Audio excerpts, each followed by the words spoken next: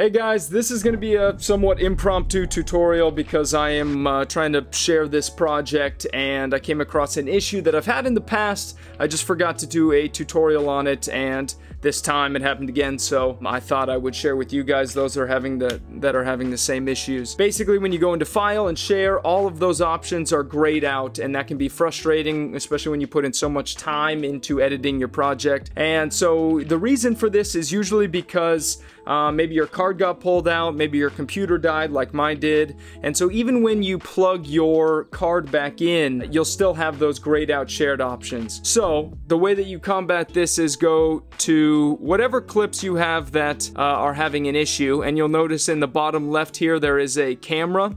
That's a sign that your clips weren't imported fully. So you're gonna go File to Import, and then you're gonna click Re-import from Camera and Archive, press Continue, and you'll notice that it is going to start re-importing that. And I'm gonna do it for this one down here as well. And once that is downloaded, once you have the clips that are re-imported correctly, then the share option will be available. If you guys are new to my channel, I do a lot of Final Cut Pro tutorials and tips. I have some filmmaking tips and techniques on this channel as well, and I have some of my own pieces of work. So make sure to check out the channel after this and consider subscribing if that's something you guys are interested in. I hope you guys have a great day, and hopefully I'll see you next week.